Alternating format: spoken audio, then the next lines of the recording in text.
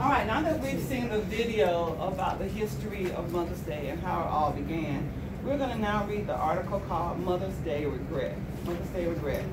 So, Jalen, can you go ahead and read the first paragraph for me? Yes, ma'am. Mother's Day comes once a year, but it is not a small affair. It is a day that puts dollar signs in the hearts of retailers, panic in minds of a national shoppers, on anticipation in the hearts of mothers in the hopes that they will be appreciated for all they do. It is not uncommon for people to spend hundreds of dollars on their mothers, which is likely to dismay of the person credited with inventing the holiday.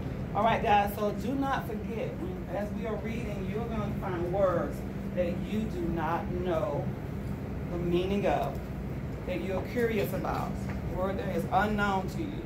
When you find these words, add it to your paper on the column that says words.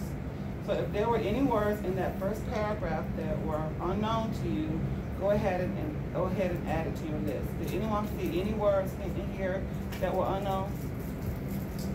Yes, I did. All right, what did you see? Dismay. Dismay. What about you, Taylor? What? No small affair.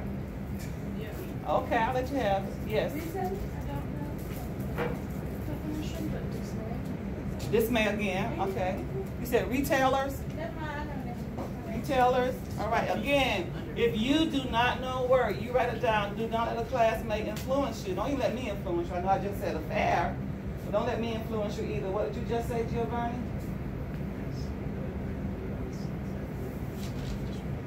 Dismay. Right. So if you don't know dismay, add it to your column. Add it to your column. Add it to your, if you don't know retailers, add it to your column. If you don't know affair, add it to your column. All right. Does everyone know the definition of anticipation? Y'all know anticipation? If that's one that you're unfamiliar with, you can add that one too. What about credited? We know what credited means? All right, awesome. All right, thank you. And the next reader, Draylon. Anna Jarvis, the founder of Mother's Day, spent more than a decade lobbying for a day to honor mothers as a way to honor her own mother, and then spent the rest of her life trying to end it. Anna's mother had founded Mother's Day work clubs, which were dedicated to teaching women how to care for their children. After her mother's death, Jarvis dedicated herself to seeing a holiday added to honor her own mother and all the mothers of the world. She envisioned a day where community members would wear carnation and visit their mother or attend a church service. Unfortunately, the day quickly took on a life of its own, and Jarvis was not happy with the outcome as it was far from the one she had wished for. In 1914, a bill was signed recognizing it as a national holiday. All right, thank you. All right, look in that paragraph. Were there any words that you saw or heard read that were unfamiliar to you? All right, Caleb. Lobbying, okay. Anyone else? Envision, all right. Are there any more words? Carnation, okay.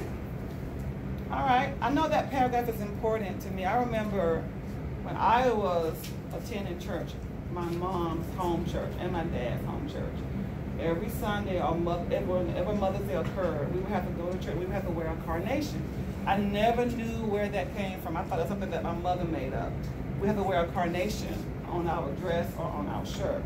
So we had to wear white if the mother had passed away, red or pink if your mother was still alive. And I remember wearing those things when I was growing up. So for the longest time, I was wearing red and pink. My mother was alive, but now I put on a white one because my mother has passed. So I did not know where that came from. So reading this right here has shown me where it came from. It came from Anna Jarvis. All right, are y'all done writing your words? All right, next paragraph, Haley. While Jarvis initially worked at Ford Industries, she quickly became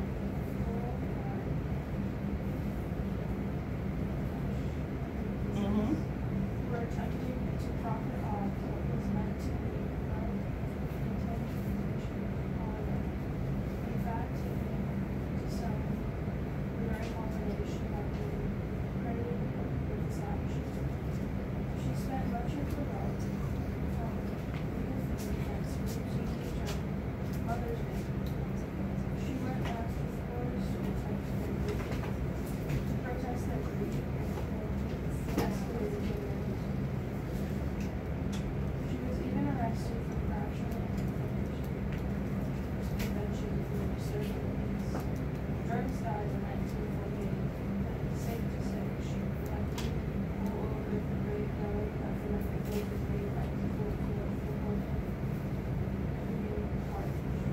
All right, thank you. Can y'all imagine that? A holiday that she wanted to create to honor her mother went out of control, became out of control. Now everyone celebrates it. Everybody celebrates it. And it was not her intention. All right, so I've had 2 interruptions, so I hope that's not too bad. All right, so in that paragraph, you can tell, even by Haley, I could tell right now, Haley, the word that you're probably going to add to your list. But if you have some words in that paragraph that were uncomfortable to you, unknown to you, you didn't even know how to pronounce, go ahead and add those words to your list. And what were those words? You can tell me. Confectionery. What's another one?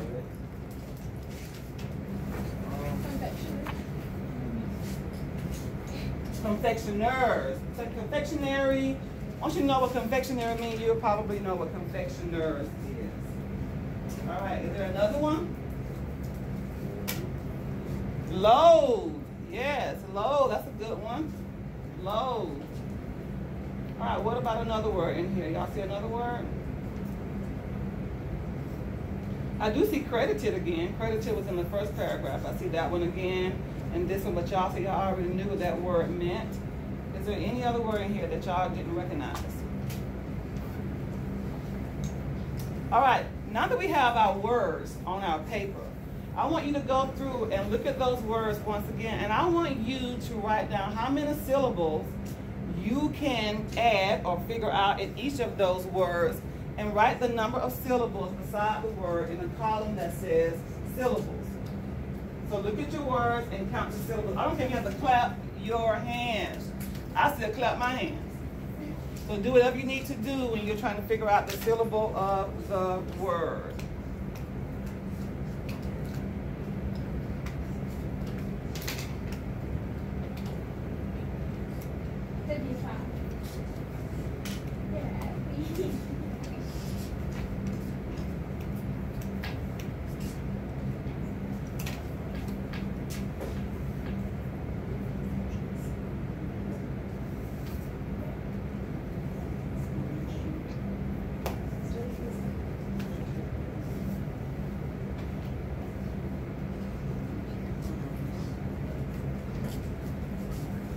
All right, are y'all ready? All right, now look at your word now and see if there are any prefixes or suffixes in that word. Remember, if there's a prefix or suffix and there's a root word, add the prefix and suffix in the affix section or column, and then add the root word in the root word column.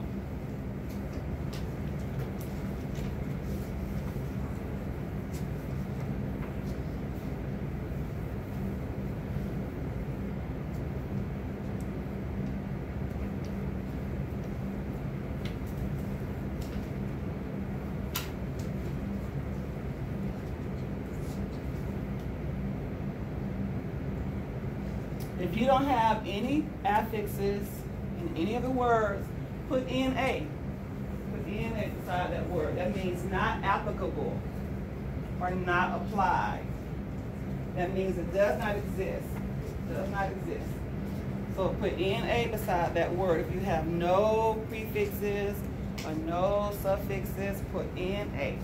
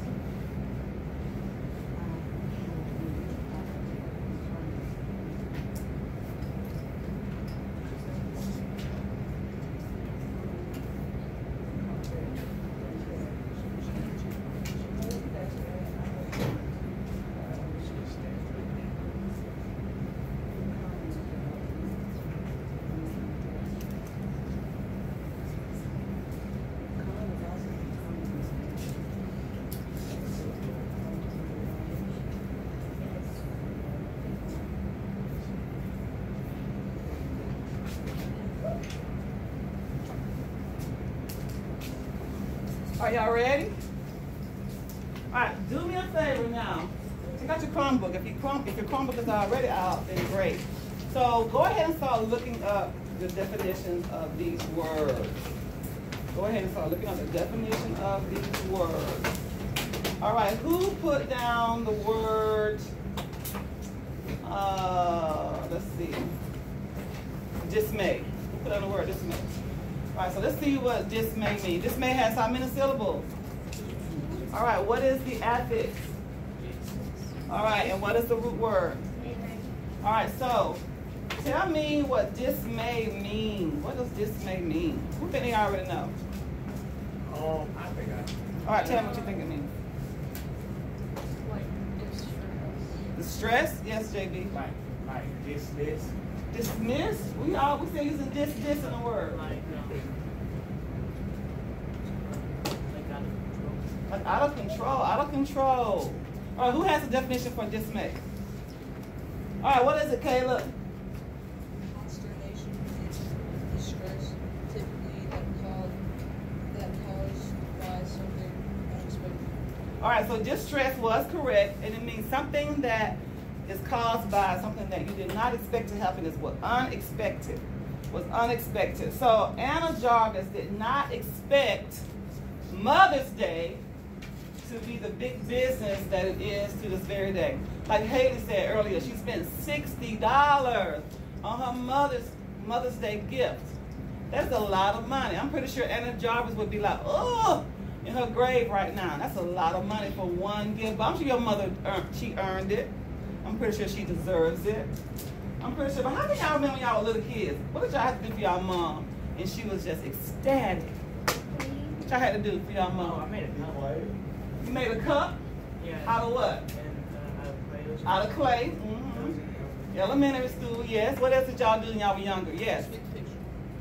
Drew a picture, yes.